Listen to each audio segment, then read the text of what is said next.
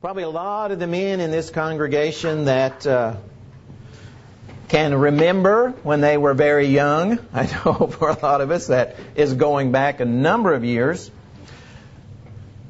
Remember, as small boys, we watched our fathers shave. And maybe we even pretended to be shaving ourselves at the same time. And we learned how to shave by watching our fathers shave. We were imitators. We were imitators. Even my grandson does that sometimes with me. Imitators. In our text this morning, Paul says, by inspiration, he stresses how Christians, we're the children of God, are to be imitators of God, our Heavenly Father. Just as that small boy watched his father learn how to shave, we as Christians go to the Father to learn how to behave, to learn how to act, to learn how to be godly people. Our text this morning, Ephesians chapter 5, as we're working our way through this wonderful book that Paul wrote to the church at Ephesus, he begins in Ephesians chapter 5 by saying in verse 1, "Therefore be imitators of God as dear children." He says, God is your Heavenly Father. You need to imitate Him.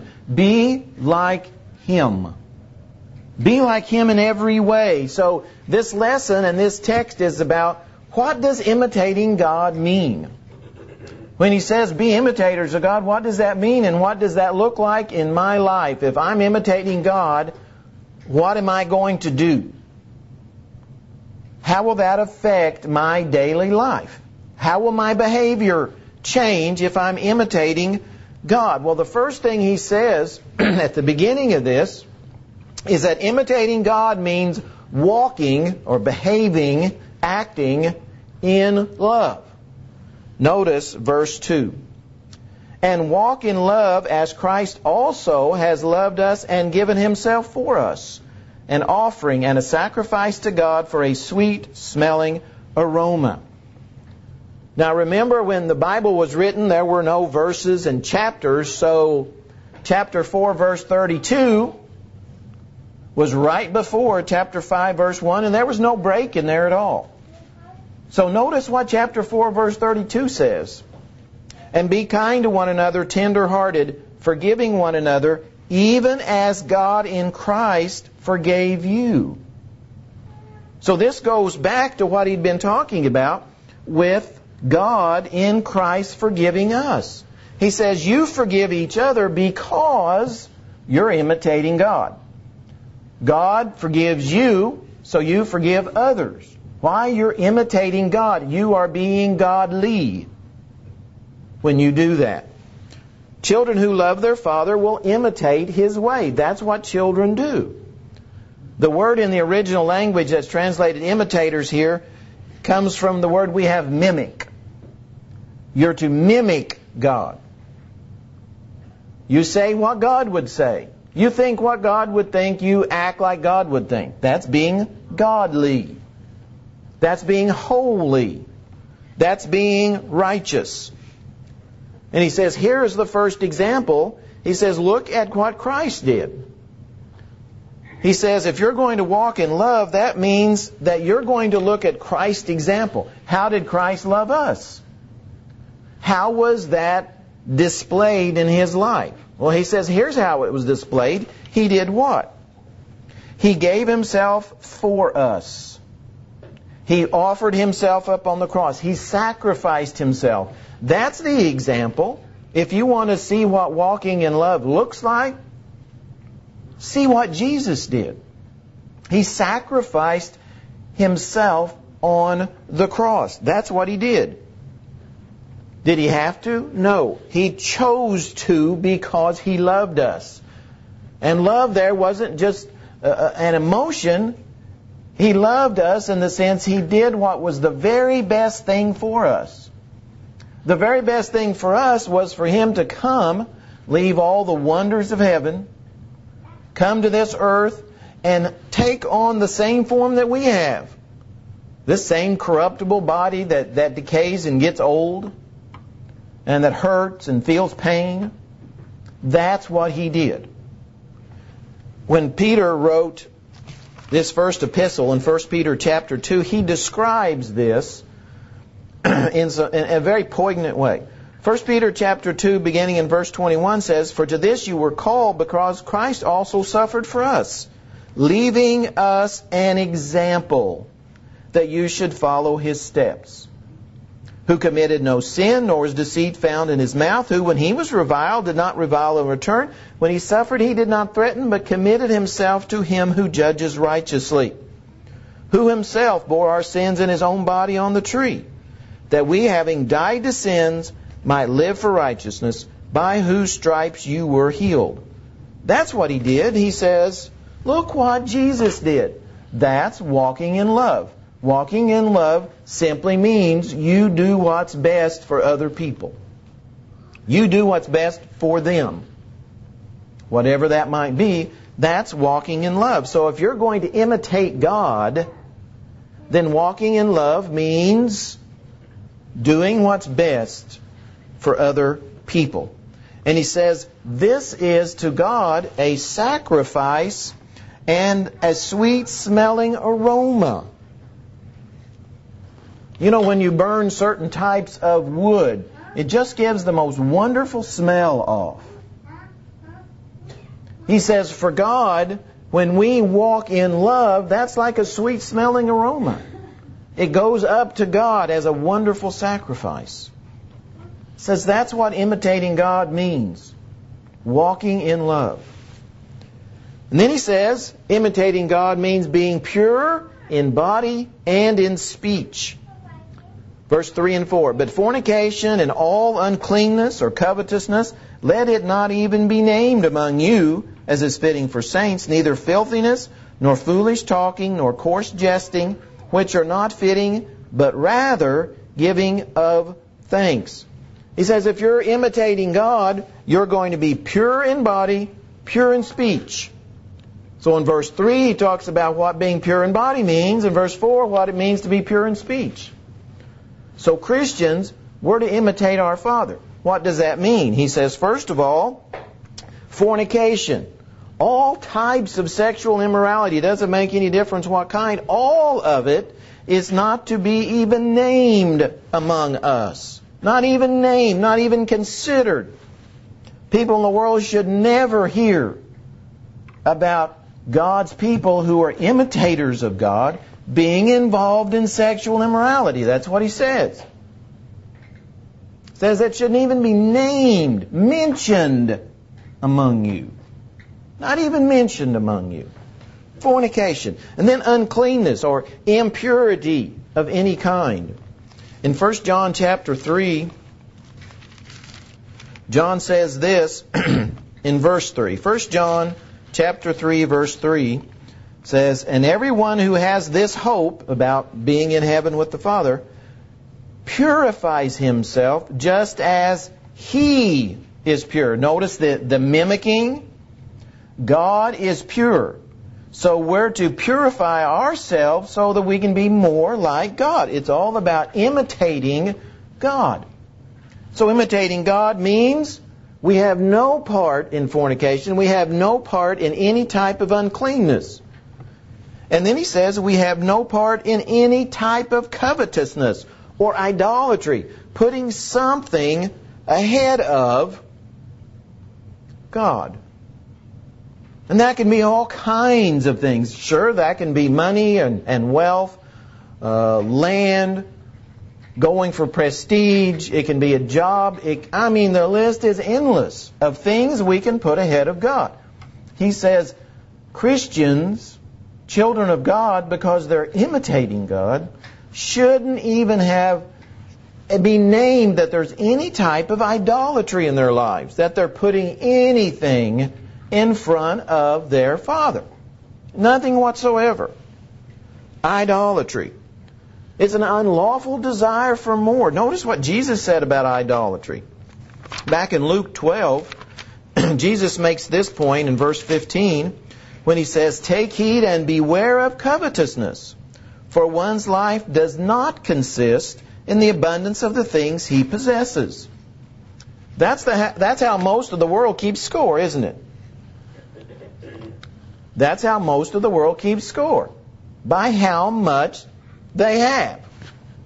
And they often compare what they have to what other people have. And if they have more than what other people have, they're happy. If they have less than what other people have, they're sad. Jesus says that is not what life is about. So imitating God means not putting anything above or in front of or having a greater priority than being a child of God. That's to be number one.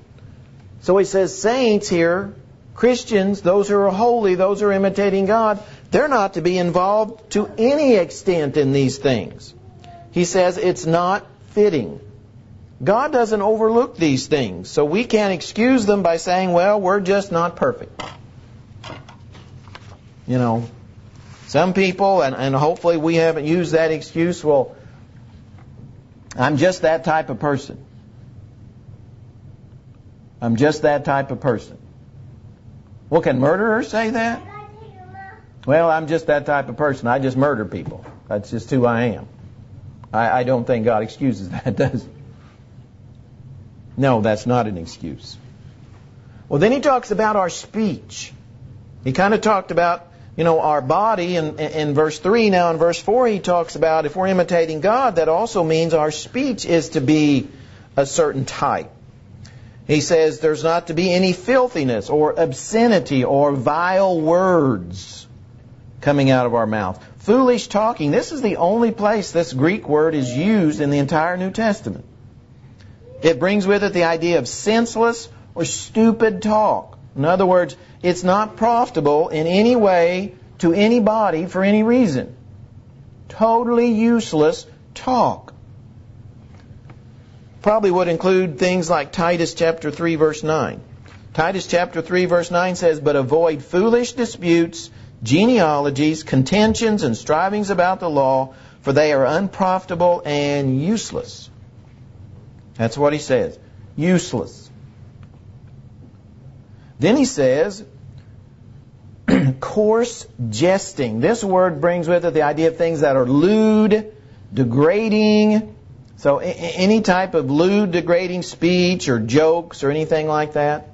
It says that is to not be named among you in any way. So instead of spending time in this type of talk, what does he say we're supposed to do? Give thanks.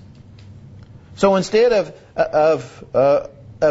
having filthiness or foolish talking or coarse jesting or these type of things, he says instead of doing that, if you're imitating God, then instead give thanks. Let thanks be coming out of your mouth instead of these other things. That's what imitating God looks like in speech. Be a thankful person instead of filling your mouth with these type of words and speech. It says get rid of that. Jesus makes the point that how can sweet water and bitter water come out of the same spring? Well, it can't. So if we're claiming to be holy, which we should be, if we're to be saints, which Christians are, that means people who are consecrated. They're set aside. So we're not to be involved in that same type of talk and speech and so forth that the world is involved in. Those things are not to be coming out of our mouths. We're imitators of God. We're mimicking God. And then the last 3 verses, he says, imitating God means we're not to let ourselves be deceived. Verse 5, "For this you know that no fornicator, unclean person, nor covetous man who's an idolater has any inheritance in the kingdom of Christ and God." Now that's pretty straightforward. This is beyond dispute, he says. Nobody that's involved in those things has any place in the kingdom. In Revelation 21, we have some of those same things repeated near the end of John's letter. Listen to how similar these are. Revelation chapter 21, verse 8.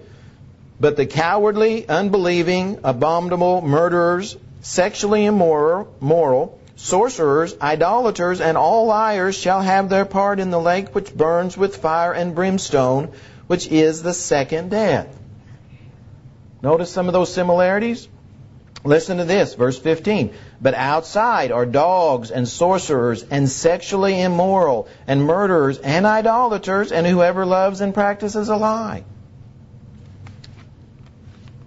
Those who practice such will not be in heaven. He makes that as clear as can be. He says, don't be deceived. Don't be deceived into believing that you can practice those things and that God will still overlook them. Because He won't. Verse 6, for this you know, that no fornicator, unclean person, nor covetous man who's an idolater has any inheritance in the kingdom of Christ and God. Let no one deceive you with empty words, for because of these things the wrath of God comes upon the sons of disobedience. Therefore, do not be partakers with them. There have always been those who try to deceive others by saying that you can live any way you want and God will accept it. You can do anything, say anything, and God will accept it. He'll save you anyway. Paul addressed this in Romans chapter 6 when he wrote in verse 1 of that chapter. He said this, Romans chapter 6 verse 1. What shall we say then? Shall we continue in sin that grace may abound? Certainly not. Or absolutely not. How shall we who died to sin live any longer in it? No, we can't live any longer in it. That's what he says. It says we do away with it. You read the rest of that chapter. He mentions that over and over and over again. We do away with it. We get rid of that old man of sin. He's gone. Much of the Protestant world today believes this. Once saved, always saved. That once you are saved, it matters not how you live. God will accept you. And that you cannot possibly lose your salvation. That's one of the biggest deceptions and lies that Satan has ever deceived people into believing. But countless people believe it. And God's wrath will, he says, come upon them. He says, for because of these things he's just talked about, the wrath of God comes upon the sons of disobedience. Those people who disobey. In 2 Peter chapter 2, Peter writes this, beginning in the first verse, but there were also false prophets among the people, even as there will be false teachers among you, who will secretly bring in destructive heresies, destructive teachings, false teachings, even denying the Lord who bought them, and bring on themselves swift destruction. And many will follow their destructive ways, because of whom the way of truth will be blasphemed. By covetousness they will exploit you with deceptive words. Did you see that? For a long time their judgment has not been idle, and their destruction does not slumber. God's wrath will come upon them. And he ends up by telling them to abstain from participating in the sins of others. Don't participate in their sins. Not in any way. Don't be partakers with them in their sins. So instead of imitating these people, he ends up by saying, make sure you imitate God. So notice how he begins and ends this paragraph in the same way. He says, be imitators of God, not imitators of these men. Look to God for your example. There's good news in this. There's great news in this. If we go back to 1 Corinthians chapter 6, we hear this good news about coming out of sin. 1 Corinthians chapter 6, beginning in verse 9.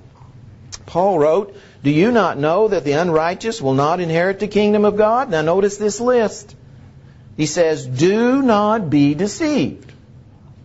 Neither fornicators, nor idolaters, nor adulterers, nor homosexuals, nor sodomites, nor thieves, nor covetous, nor drunkards, nor revilers, nor extortioners will inherit the kingdom of God. These people will not inherit the kingdom of God if they continue to be fornicators and idolaters and adulterers and thieves and so on. But he says, and such were some of you. Some of them in the Corinthian church, before they became cleansed, before they became Christians, were involved in these things. Fornication, idolatry. They were drunkards. They were revilers. But he says, you were washed. But you were sanctified, made holy. But you were justified in the name of the Lord Jesus and by the Spirit of our God. Many of them had been involved in these sins. But now they were holy. So instead of imitating the ways of the world, they were imitating the ways of God. They had been washed, sanctified, made holy, justified, pronounced not guilty. They were not under condemnation anymore. There's no better news in the Bible than that. Regardless of one's background, regardless of what they've been involved in, they can be saved. They can be cleansed. They can be justified. They can be made whole. But they have to first believe. Without faith, it's impossible to please God. They must believe. But that belief doesn't stop at belief. That belief causes one to repent, turn their life around. You know, they've been imitating the world, now they're going to start imitating God. In their mind, in their speech, in their behavior. And that repentance leads them to confess before men that that's what they're going to do. I believe that Jesus Christ is the Son of God, that He rose from the dead. And I'm committing my life to Him. And then they go into the waters of baptism understanding that their sins are washed away in that baptism. And as Romans 6, 3 and 4 says, they come up out of those waters a new creation, cleansed and made whole. That's the good news of the Bible. This morning, if anyone is in need of that salvation, or if you're in need of prayers of the congregation, we want you to come as Danny leads us in this invitation song. Let's stand and sing, please.